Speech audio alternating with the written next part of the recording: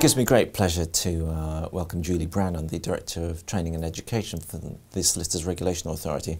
Welcome, Julie. I think we've got 6 months till November when the new regime kicks in. I thought it might be quite useful to go back to basics because some lawyers still haven't worked out what's going on.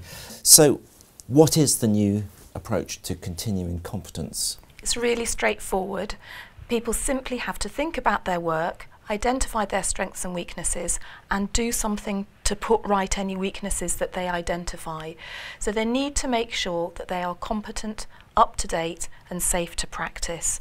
And they'll need to keep a record of their personal development plan, any development that they identify, and then a log to show what they have done about it. Well, you say it's simple, but many lawyers have said, well, the old system was even simpler. It was 16 hours, you turn up, you get your points, you tick off. Why did the Regulation Authority change things? So I think really two reasons.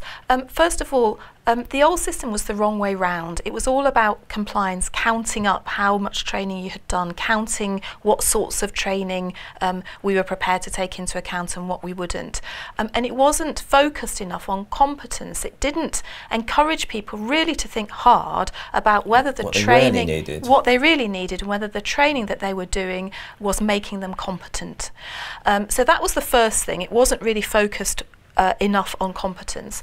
The other thing was that it was rigid, and it was a sort of one-size-fits-all approach. So people were doing 16 hours when they needed to do more, or were doing 16 hours when actually they didn't need to do a full 16 hours to be competent. And as you know, I mean, there were rules about accredited training and training in hour-long chunks and things like that. And that's gone, hasn't it? Accredited training. All of that has gone. So we don't say anything anymore about the number of hours you've got to do or what sorts of training you need to do. If the training works for you, or if the development activity works for you because it means that you're competent and safe to practice, then it's fine by us. So I think you've used the word tick box exercise in the past, so that's gone completely. Yeah, so it's gone in the sense that you don't have to tick a box to say that you have done 16 hours CPD, but you will have to continue to make a declaration. What you'll have to do is to declare that you have reflected on your practice and you have addressed any learning needs that you have identified. And I think it's right that November is the day to remember, and of course that ties in with the practicing certificate renewal, doesn't it? Exactly so, yes. So at the moment people can opt in to the new approach if they want to. But as you say, from the 1st of November 2016, so the new practice year, people will have to move to the new approach. And then next year, when they come to do their practicing certificate renewal exercise, so that will be in the 31st of October 2017, they'll all have to make a declaration on the new form. And I think you're reminding people about this, aren't you? We are indeed. So we're doing a lot of work in terms of webinars, road shows. We're getting out there to try and talk to people as much as possible to make sure that everybody knows about this, and there'll be information included in the reminders about the practice certificate renewal exercise so that everybody understands the new approach starts for all solicitors on the 1st of November this year, and next year people will have to make a declaration on the new approach. So there's a lot of support out there. Lots of support. The most important support is our toolkit for CPD. So anybody who hasn't moved yet to the new approach needs to take a look at the Continuing Competence Toolkit on our website. Lots of information in there. I think there are some videos there. There's explanatory documents as well. There are videos there. There are real life case studies. There's all the documentation that you need, a personal development plan, a learning log, all of that material is on there. So people should really take a look at it if they're trying to work out how to move to the new approach. Free? Oh, all absolutely free. Because some lawyers have said it's an expensive transition. Is that your experience from speaking to lawyers? It'll depend in terms of what systems and processes firms want to adopt.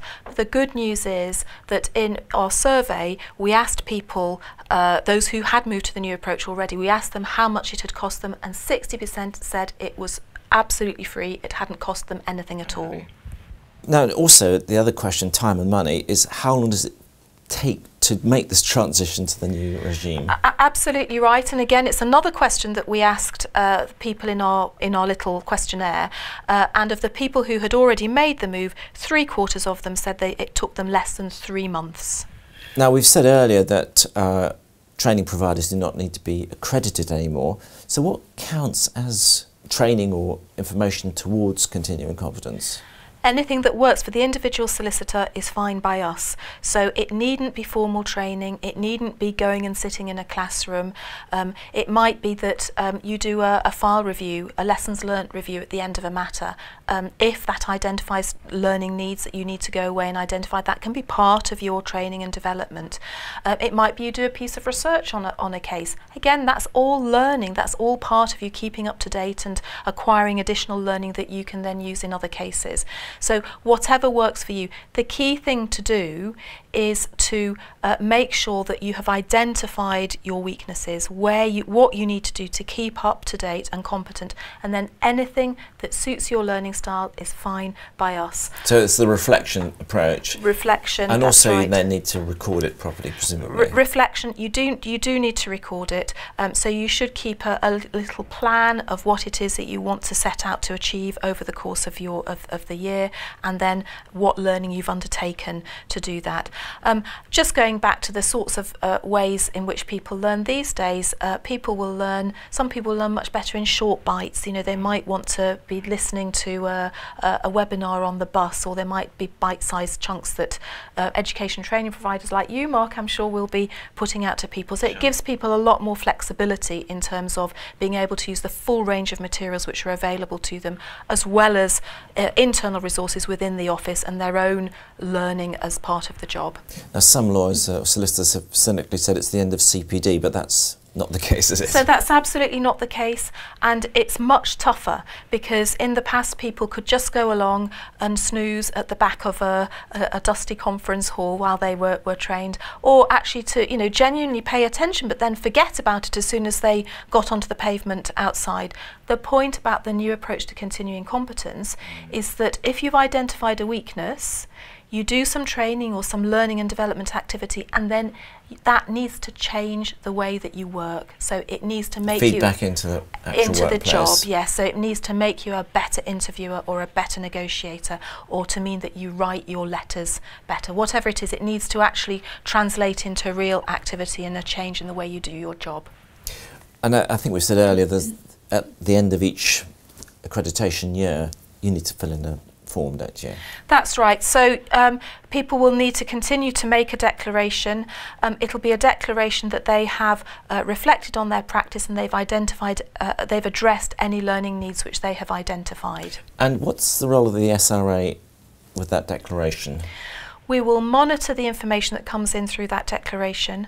We will put it in amongst all the information, all the regulatory information that we have about entities and about individuals, and where we can see that there is a risk to standards, where we think there is a problem or a potential problem, then we may engage with the individuals or the firms involved. So we're on the road to the new regime being fully implemented. So that's absolutely right. One thing that perhaps I might add to that, just going back to your question about the declaration, is the question of whether it's the individual who makes the declaration or the firm that makes the declaration. And like at the moment, it can be either. So a firm may make a decision to make the declaration, to make a block declaration on behalf of all the solicitors in it.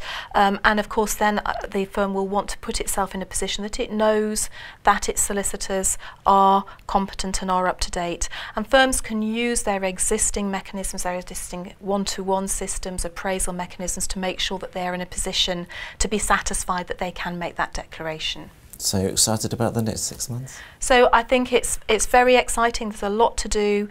People need to engage with it, need to have a look at our toolkit. That's really important, and need to think about how they're going to move to the new approach. But it's now actually happening. But it's now happening, and everybody from the 1st of November needs to move to the new approach. Well, Julie, thank you so much. Not at all. A pleasure. And thank you so much for watching. Thank you.